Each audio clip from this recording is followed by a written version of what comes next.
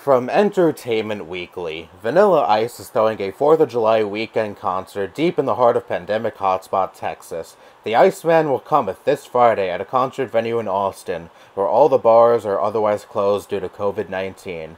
The concert is titled the Independence Day Throwback Beach Party, and it's happening due to a legal loophole, the Austin Chronicle pointed out. The venue, Emerald Point Bar and Grill, is located on the shores of Lake Travis. It's technically a restaurant, even though it also has a large capacity outdoor general admission concert space, so fans don't have to collaborate or listen to current recommended coronavirus guidelines that seek to eliminate large crowds. I can't wait to get back to this, the Ice Ice Baby singer posted on Instagram, along with some of his previous packed concert footage. The 90s were the best. We didn't have coronavirus or cell phones or computers. Anyways. We had 5-0's, Blockbuster, Beavis and Butthead, Wayne's World, Chris Tucker, and Jackie Chan. Mortal Kombat is still better than Fortnite, the last of the great decades, the singer added in another post on Thursday. Music makes me happy. I think we all could use some happiness with all this corona mess happening.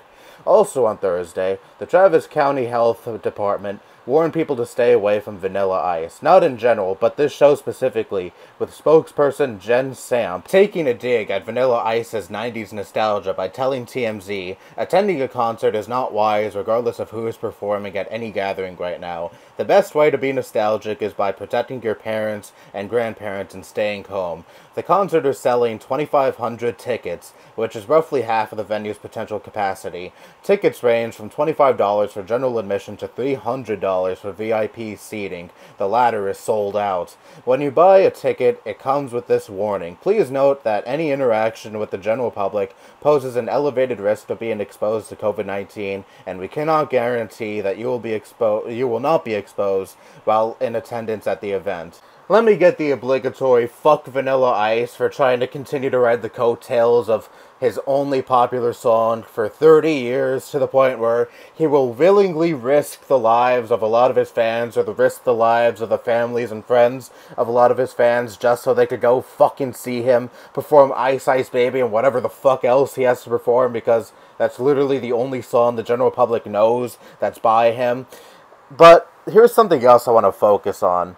2,500 tickets, I should say, are being sold, and the VIP tickets are already sold out. Like, who the fuck is still going to Vanilla Ice concerts in the year 2020? Like, I get it, nostalgia and all that shit, but he's a one-hit wonder. He had one hit 30 years ago, and the only fucking good thing about that one hit is the sampled instrumental from Under Pressure by Queen. How much do you like this one song to the point where 30 years later you'll go see Vanilla Ice in concert, hear him rap this fucking one song that he had on the charts 30 years ago? I think anyone who would go to a concert in these times is next level dumb, but I think it's especially stupid if you're gonna go risk your life or risk the lives of those around you to see Vanilla fucking Ice. Again, the guy who had one hit that wasn't even fucking good 30 years ago. You'll have plenty of more opportunities in the future to see Vanilla Ice. He performs out the ass, year in, year out. He headlines cruises and all that shit.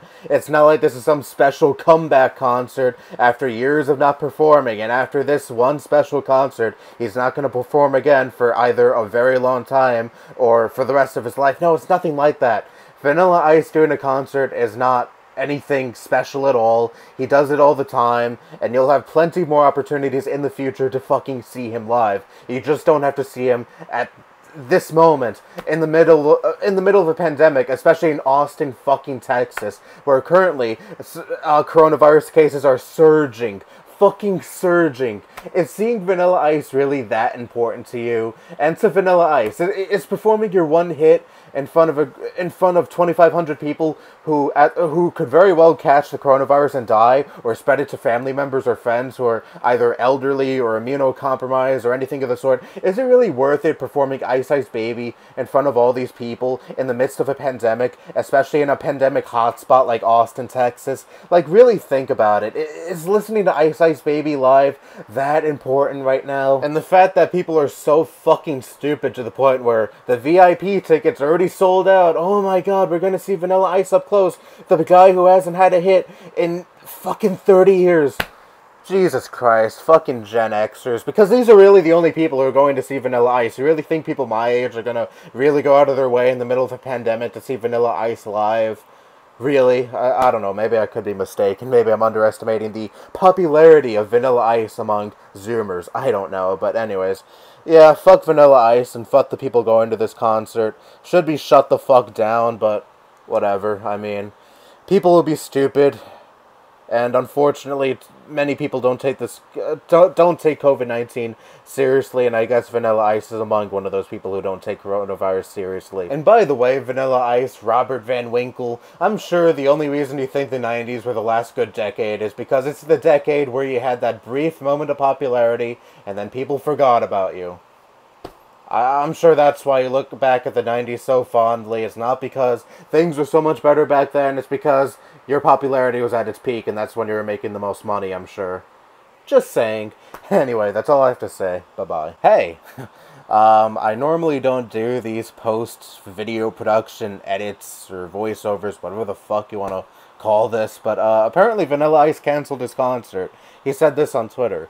I'm not going. I listen to my fans. I hear all you people out there. I didn't know the numbers were so crazy in Austin. We were hoping it would be a lot better by the 4th of July. We booked this concert a long time ago. Basically, just want to stay safe. We do take it serious. We were just hoping for a good time, but it turned into a big focal point on me, and it's not about that. Anyway, happy 4th of July, and by New Year's, hopefully this corona crap will have a cure. So, I guess Vanilla has enough humanity to cancel a concert in the midst of a pandemic, especially in a place like Austin, Texas, where cases are surging, so props to him for that, but also at the same time, fuck him. Like, how did you not know that Austin, Texas was a hot spot for the coronavirus? Like, do you not keep up with the news? Do you not keep up with the stats?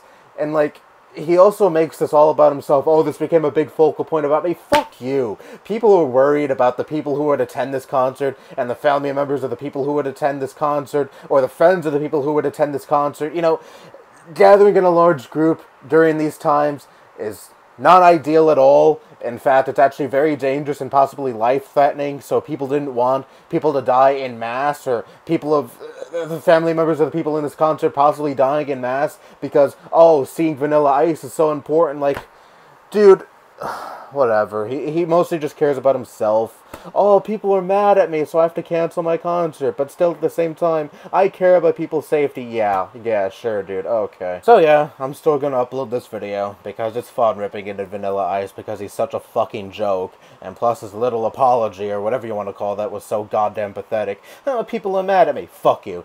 Anyway, for real this time, that's all I have to say. Bye-bye.